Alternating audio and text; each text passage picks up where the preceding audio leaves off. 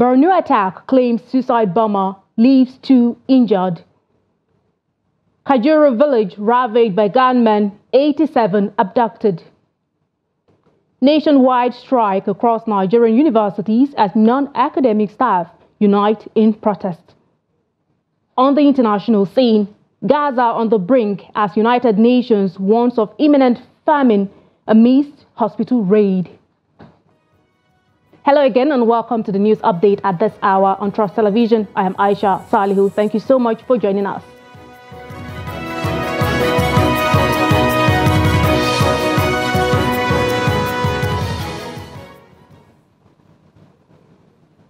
And on the news in full, we'll begin with a security update. The police in Borno State on Monday confirmed that a suicide bomber injured 2 persons in Biu local government area of the state.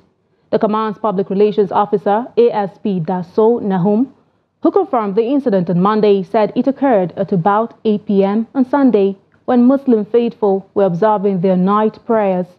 Nahum said the male suicide bomber, who was suspected to be heading to the mosque, detonated the improvised explosive device close to the roundabout, killing himself. He added that 2 passers-by who were wounded by the explosive were immediately rushed to a nearby hospital for treatment. According to him, a combined team of security personnel were immediately deployed to the scene of the incident to restore normalcy. The spokesman urged people to heighten their level of vigilance, especially during this period of Ramadan, when most faithful are observing late-night prayers.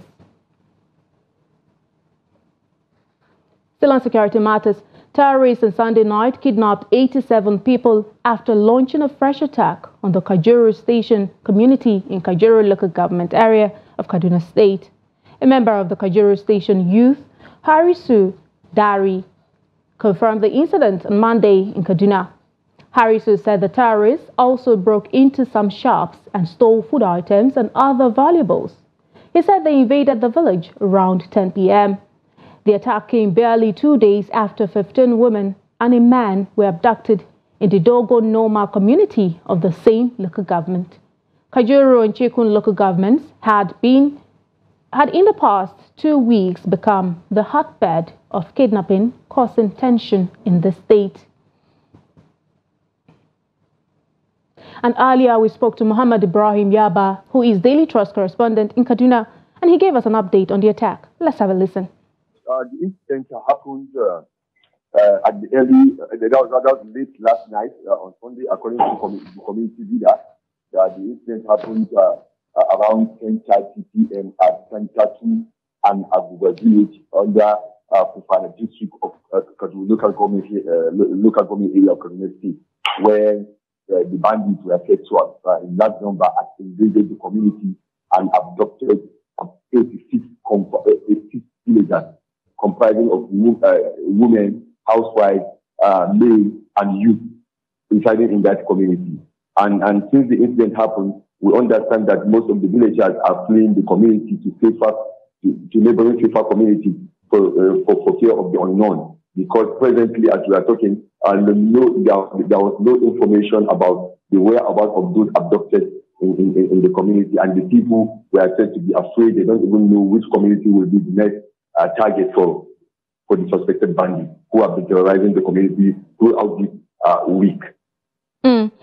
Thank you so much for that response, Muhammad Ibrahim. I was going to ask you the general mood of the people across the volatile region until you mentioned the villagers are fleeing the community. But apart from them fleeing the community and the fear, what else is the general mood in the area?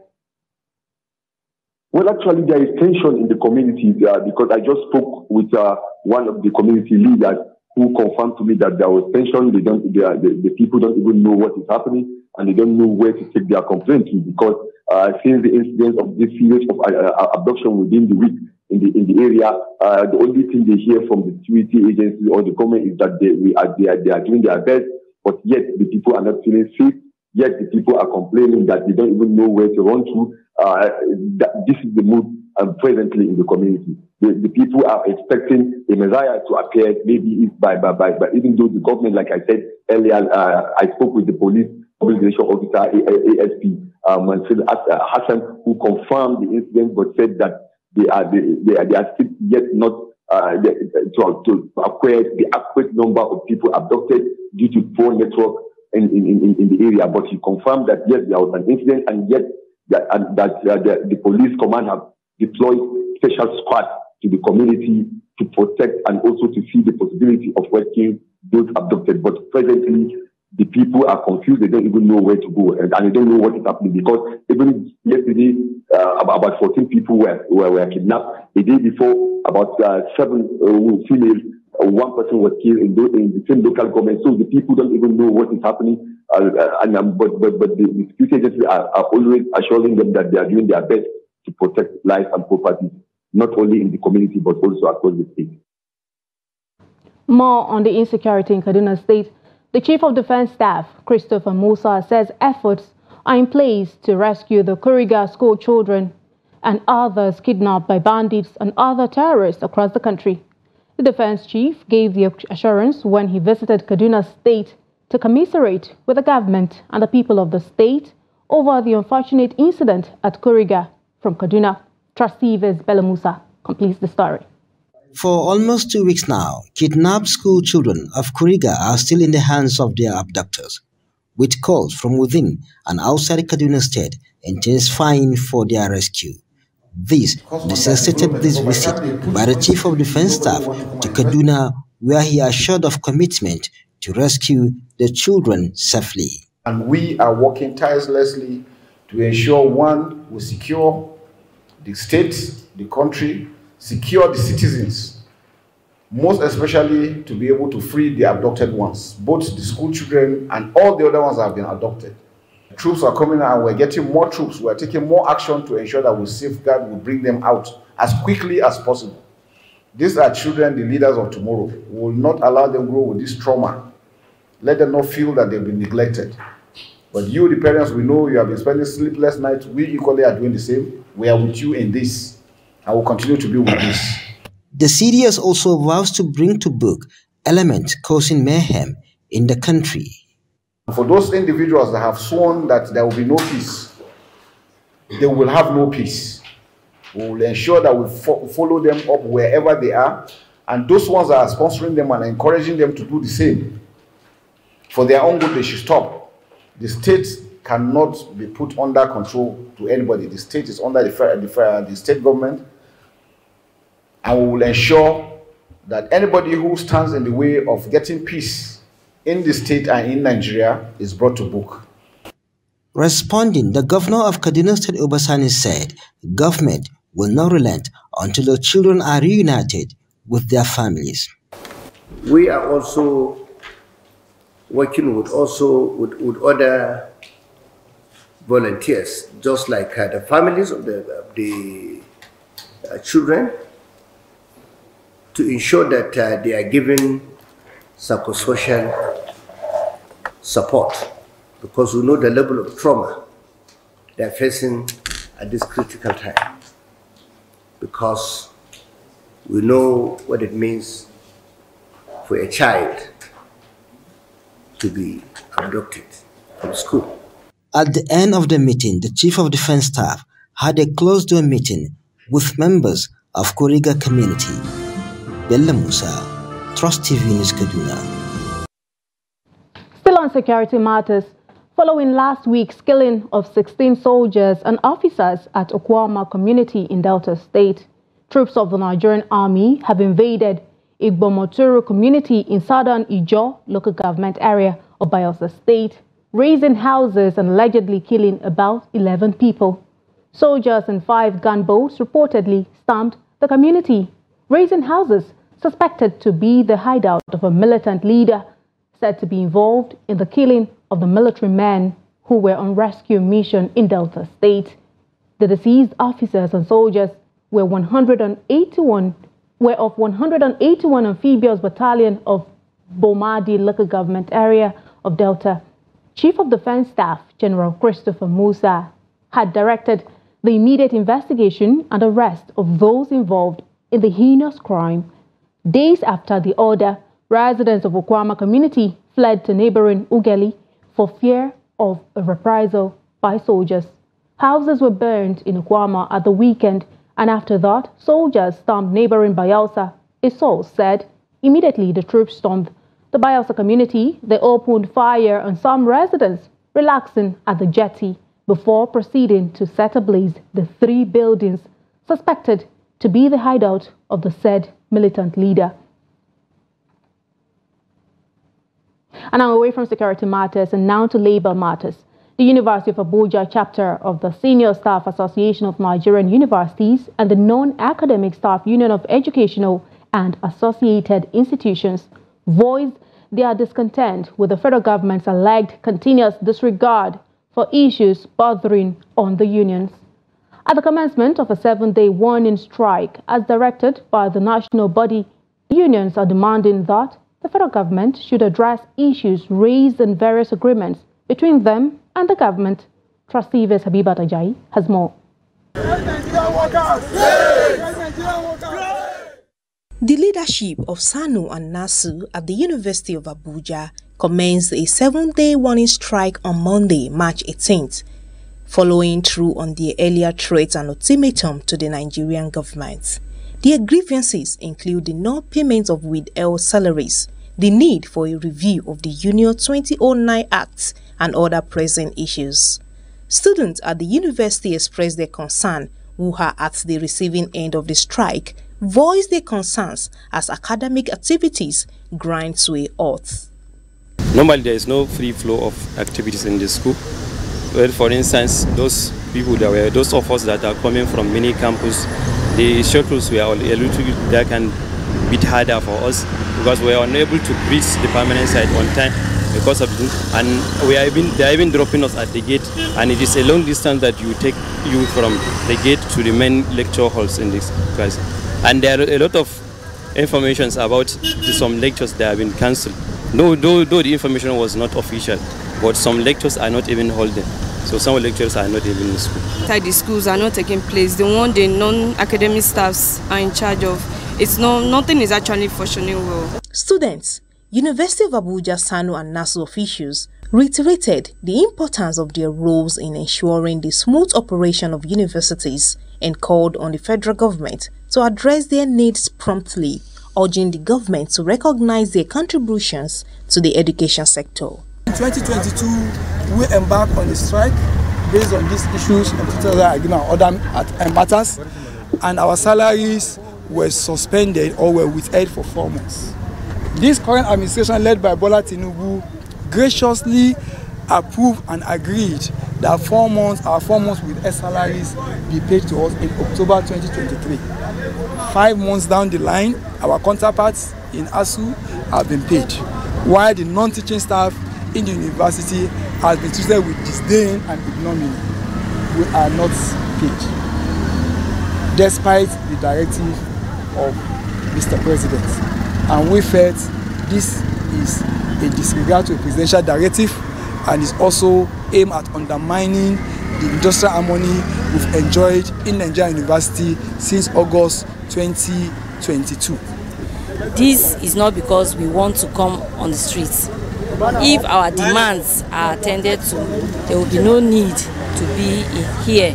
But we have, and to make you know that the JAC of NASU and SANU are peaceful and law-abiding citizens, we held a memorandum of understanding, memorandum of action, memorandum of implementation, and we still have memorandum of nothing has come.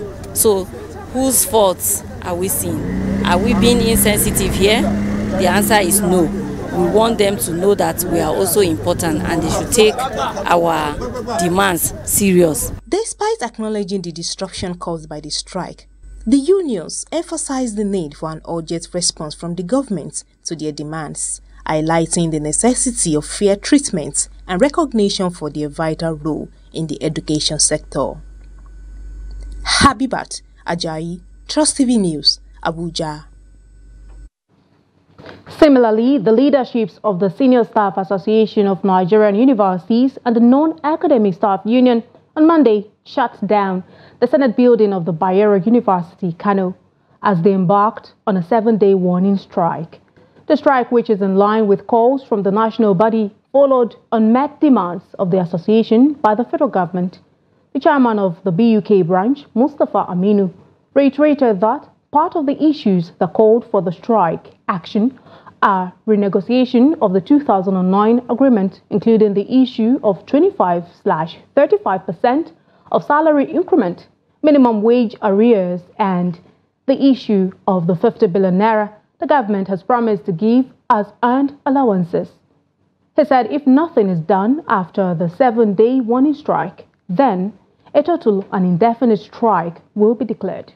He therefore warned that no union member should give room for any skeletal services in their respective departments or units.